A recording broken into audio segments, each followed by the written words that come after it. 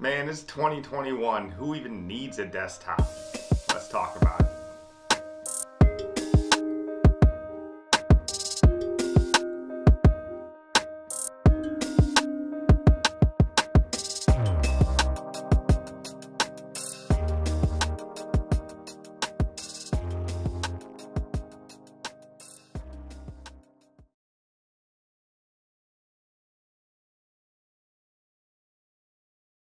Yo, what up YouTube? Crash Wilcox, and I certainly appreciate you guys checking out this review here. And today we are looking at the Asus ROG Strix G15 Advantage Edition. This is the all AMD laptop that just came out. So the way I'm hoping to go through this review here is I'm not going to be overly like spec and benchmark heavy.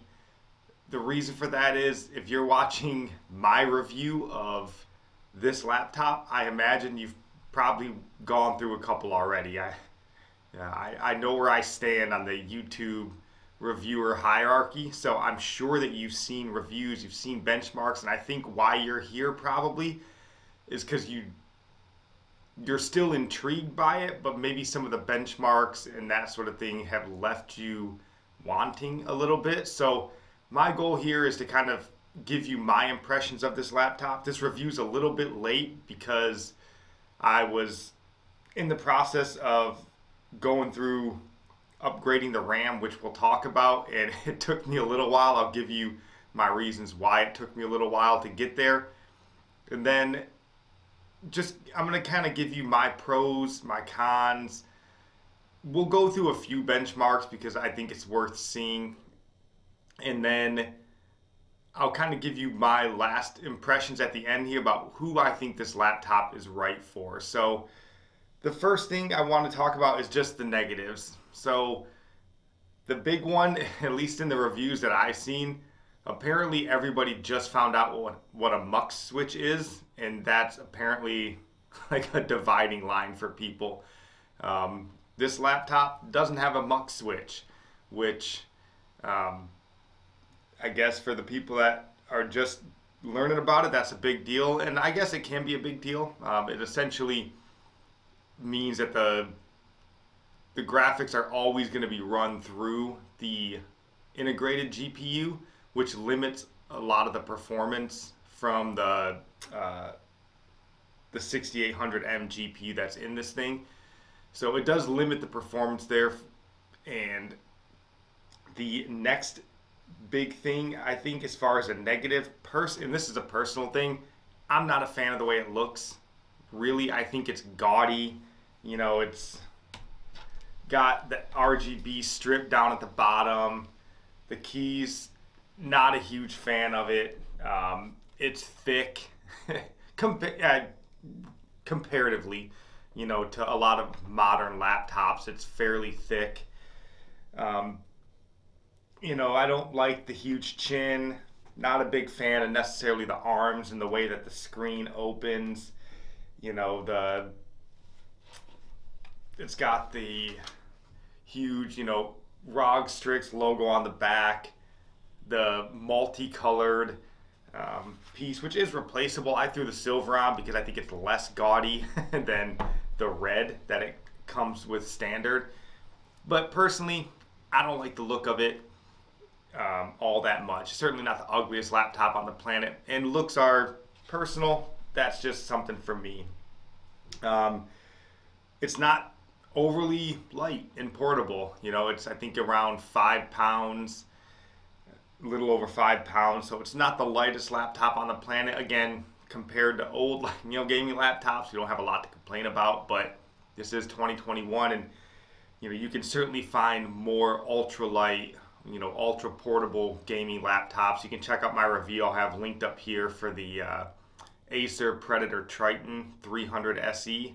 That was a wonderful ultra portable gaming laptop, but this is not that. So that's some of the negatives. What else don't I like about this thing?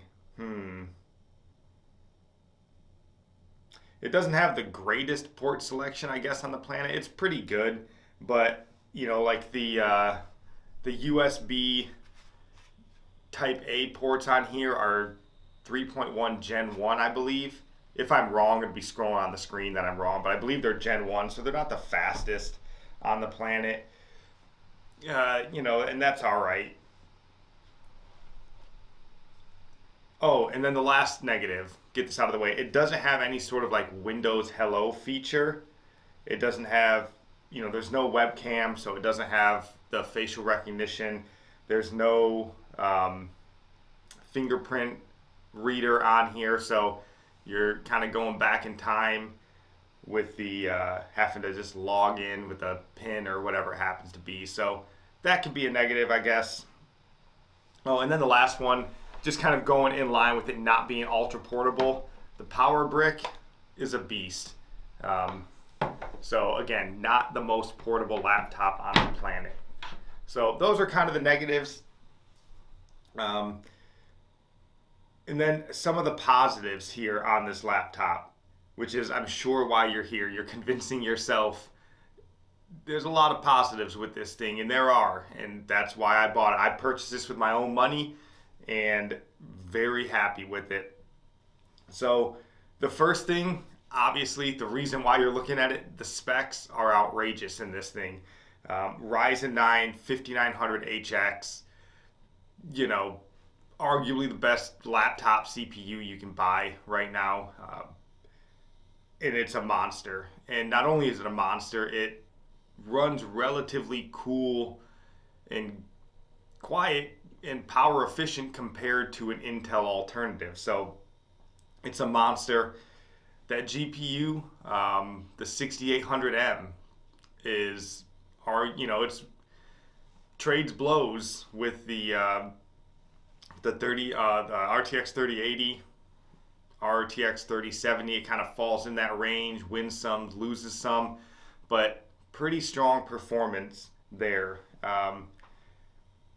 The screen is really nice. You know, it comes in well over 300 nits of brightness, which may be a negative or a positive for you guys. But again, that's where I think, and this is kind of more of a bigger point that I'd want to make, and I've wanted to make before. Benchmarks are sort of a blessing and a curse, especially, you know, today where you can get so many benchmarks that you kind of get lost into them. And, you know, things like the screen brightness, you're like, it's only 300 and some nits, and you can see laptops like Dell XPSs that are well over 500, and you know, you kind of convince yourself like, oh man, it's not that bright of a screen. It's plenty bright.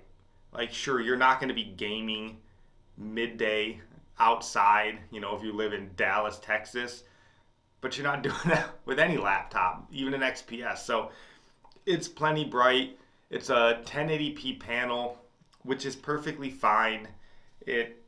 300 hertz is overkill for sure, but with the specs that are in this, and depending on the games you're playing, if you're a CS:GO type player, you'll probably be able to take advantage of a lot of those hertz, you know. So it definitely has its place.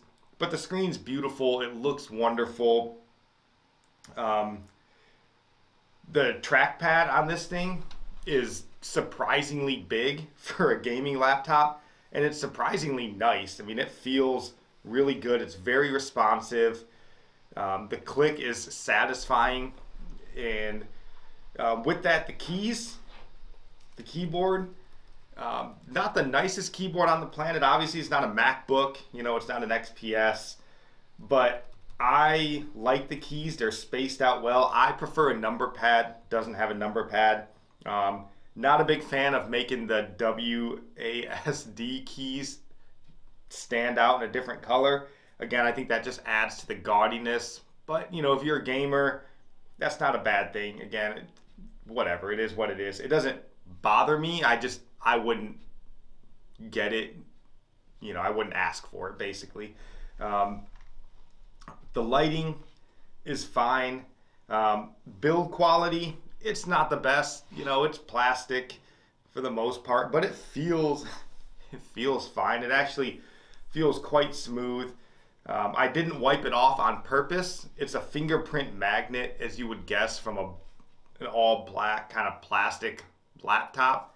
It is a fingerprint magnet, but that's just part of the, I guess, part of the business when you're dealing with all black laptops.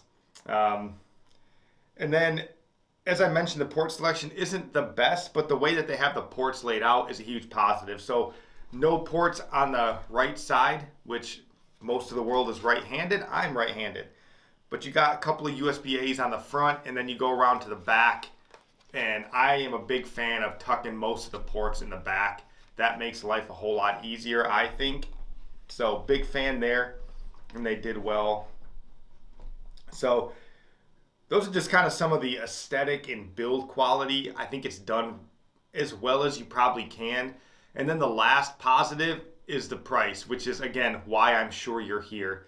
You know, I got this actually at the time there was a deal at Best Buy, so it was under $1,600. I think I wound up paying like $1,570 out the door for this, which is well, okay, $1,570. But I would say, and I guess I kind of skipped over a negative, which is I'm sure you've seen the RAM. It comes in that by 16 configuration, so it's 16 gigs of RAM, but it's pretty slow RAM. So I would bake in upgrading the RAM to the actual price of this. So I would say you'd probably be looking more around 16, 1700 to get better RAM to take full advantage, because it makes a difference 100%. And I upgraded, I went to 32 gigs, bought my RAM. I'll have a link down in the description to the RAM I bought. And okay, so I'm getting all screwed up here because this is another negative. So the reason this review took me so long to get out is because its BIOS does not have an XMP profile in it. So I bought some RAM before, some like Team Group Thor, or Team Group Zeus, I guess it is, and 3200 megahertz. It only ran at 2667 in here because there's no XMP profile, so it wasn't completely compatible. So I had to send it back. I ordered more RAM when it finally got here, threw it in from Crucial. It's running at 3200 megahertz, and that is what kind of slowed up this review, was just getting that RAM right. So be aware of that. There is no XMP profile in here. You know, the RAM is going to be pretty touchy. Not everything is compatible with it. I mean, it still ran for sure, but it just isn't going to run at its full potential. So that's the thing there. So I would bake in upgrading the RAM into the price of the laptop. So that's a negative there for sure. But once you add the new RAM in, certainly does the trick. So that's that. We're going to kind of jump into some of the benchmarks right now, and then I'll come back sort of with my final thoughts here.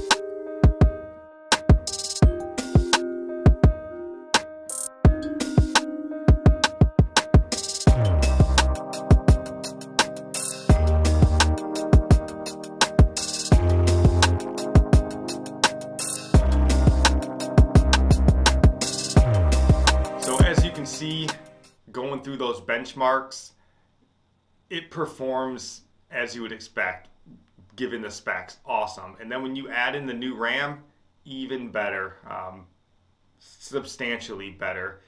So who do I think this laptop is for?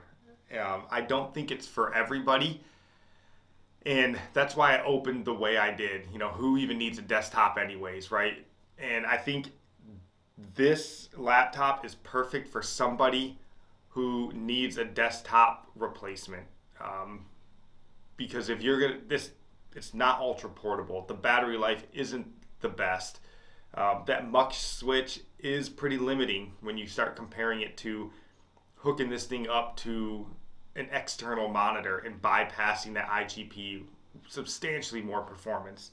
Um, so this to me is perfect, and that's how I use it. So if you see behind me, I have sort of my workstation computer upstairs, and then this one sits downstairs on a separate monitor, and it's utilized 98% of the time as a desktop. And in that role, it is amazing, especially given the availability of desktop components today, namely GPUs. This thing is a desktop, an 8-core, 16-thread, awesome GPU. You can upgrade the RAM, which obviously I talked about. I put 32 gigs in here, but you also upgrade the SSDs, and I had an extra 512 gigabyte SSD, so I threw that in here. So I got a terabyte of RAM, or a terabyte of hard drive storage in here, and all in all, it runs really well. It has the Armory Crate software, which works really well. So 90% of the time when I'm just cruising on the internet, I have it in silent mode and you can't really hear it. And then when I want to go in game, I'll throw on performance mode and it just works really well. The software is really intuitive. You can change all the lighting profiles. I typically have all the lights off when I'm using it as a desktop. So that's the way I typically run it. I hope you guys don't let the other reviews scare you off. Price to performance, what you get for the money here is incredible. Just, it isn't going to be as good as it can be if you're using it as a strictly portable gaming laptop. But you can see, still great. It's still very good. I mean, 70 plus FPS in Borderlands 3 is great for a laptop. It just gets a whole lot better when you change that RAM out and hook it up to an external monitor. So that's the review. I'd love to hear from you guys. If you got questions, concerns about this, anything I didn't cover, I'll definitely go back over and cover those for you if I can. But yeah, let me know. Drop a like and subscribe. I'd certainly appreciate that. That's all we got for you guys. God bless.